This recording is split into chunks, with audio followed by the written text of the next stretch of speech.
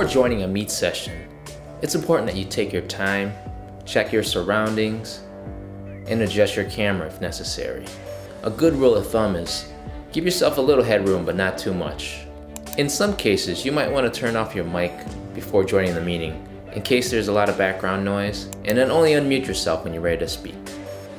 It's not fully required in most meetings to have the camera on. You can leave the camera off, join the meeting, turn your camera on when you're comfortable or when it's absolutely necessary. Google Meet is full of features and buttons, but they auto-hide when you're not actively using the interface. To reveal all the buttons, move the mouse or click anywhere on the screen. In the center is where you can toggle on or off the microphone, and the camera toggle switch is to the right. The very middle button is what we use to lead the call. To the right, you'll notice this is where your attendees or collaborators are grouped. When you hover over each, you're able to mute one another using the button here. Keep in mind that they will need to unmute themselves to reactivate their mic. In the event that you want to end the session for a participant, you can use this button. It's very important that you establish rules about who's muting who and prevent that type of behavior before it starts.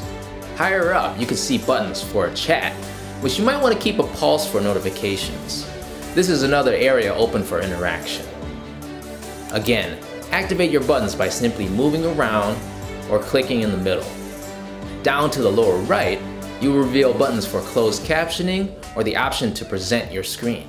Click the three dots and you'll reveal further options such as the ability to record your session or put the window in the full screen.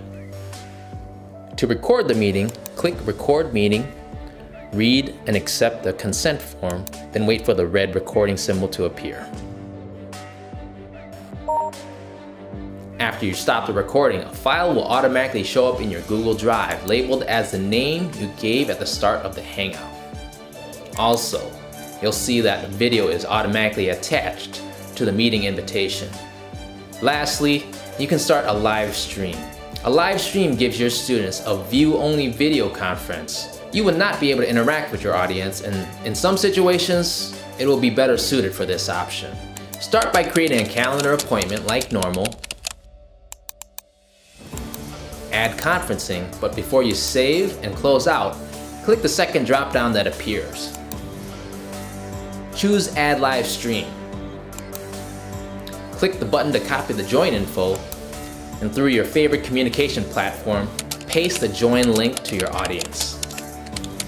This live stream eliminates the feedback that you might experience when a microphone should be muted or eliminate other potential distractions.